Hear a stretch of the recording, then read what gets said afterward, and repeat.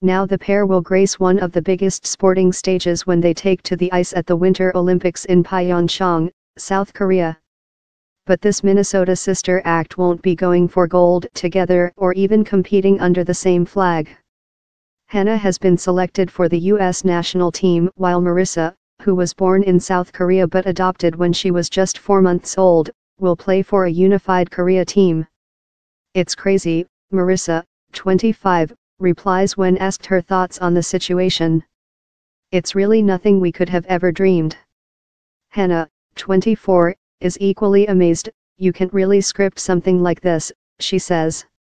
"I'm really looking forward to going to the opening ceremonies, but for my sister, to see her walk in front of the South Korean fans, I think it's going to be just an incredible experience for her," Hannah adds. The joy of twins. Some remarkable family tales have graced the Olympics in recent years. Estonian triplets Lili, Leela, and Lionel competed in the marathon at the 2016 Summer Games in Rio de Janeiro. In the 2010 Winter Olympics in Vancouver, meanwhile, American-born figure skaters Kathy and Chris Reed represented Japan while their sister Allison competed under the Georgian flag. Yet few family stories can compare to that of the Brandt sisters. Reed, North, South Korea to march together under one flag in PyeongChang. Reed, PyeongChang medal predictions. Reed, the skaters who could be North Korea's medal hope. Marissa was adopted in 1992 by Greg and Robin Brandt, a Minnesota couple who had been experiencing difficulties conceiving their own children.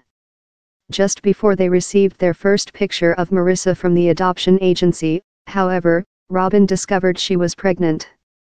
"We couldn't have been happier because we figured, you know, what a joy it would be like having twins," Greg jokes to News Total. The sisters would both start out figure skating in their youth, but Hannah was the first to switch to the rough and tumble of hockey. Both would go on to play hockey at college, Hannah as a star forward for the University of Minnesota and Marissa for the nearby Gustavus Adolphus College. Although they would go for long periods without seeing each other, they were always in touch to catch up or wish each other well before games. That remains the case today, even though the pair now live thousands of miles apart. Hannah graduated to play for the Minnesota Whitecaps upon leaving college. Marissa, meanwhile, was on the verge of giving up hockey until she received an unexpected phone call asking her to come for a tryout in South Korea.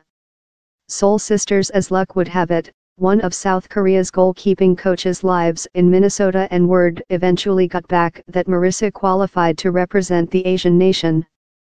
Within 2 weeks of that surprise phone call, she was boarding a plane bound for Seoul.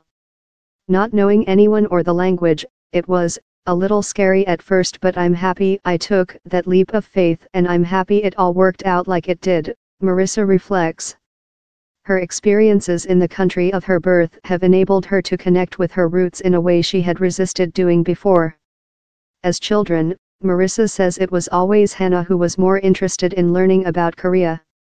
"Our parents had us in Korean culture camp growing up, and I remember my sister loved it because she loved the spicy food, the kimchi, bulgogi, everything like that," Marissa recalls. "I really shied away from it. I didn't really want to embrace being Korean. I just wanted to fit in and look like my sister and not be different in any way." Reed, U.S. snowboard star, returns after horror crash. Reed, Nigerian bobsled team make Winter Olympics history. Reed, Afghan skiers making harboring Olympic dreams. That reticence has been replaced by a warm embrace of Korean culture in recent years. Marissa has also worked to promote adoption within the country, which she describes as the most special experience she's had since moving there. Daily contact has, of course, been maintained with her family back home. Marissa married her husband, who remains in the U.S., a little over 2 years ago.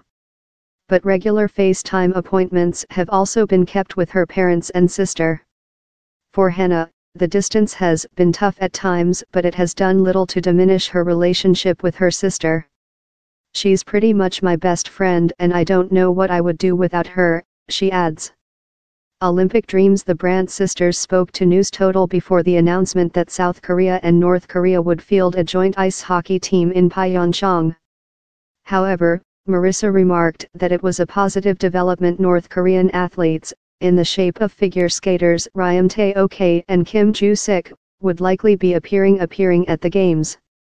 It just shows unity and kind of shows that with everything going on that people can still bond through sport, she says.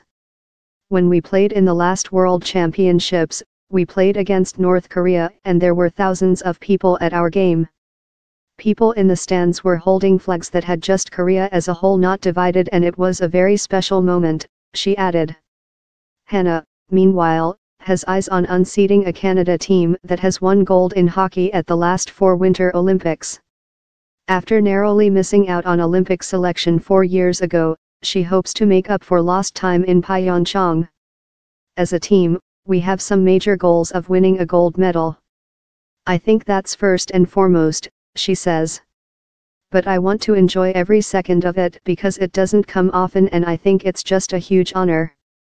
Although both Korean nations are ranked far below the US in the world rankings, there remains a possibility the two teams could meet in the latter stages of the tournament. The unified Korea team would have to surpass the higher-ranked Sweden, Switzerland, and Japan in the group stages in PyeongChang to make that prospective encounter a reality. While that remains unlikely, such a meeting would be far from out with the bounds of the remarkable Brandt family tale.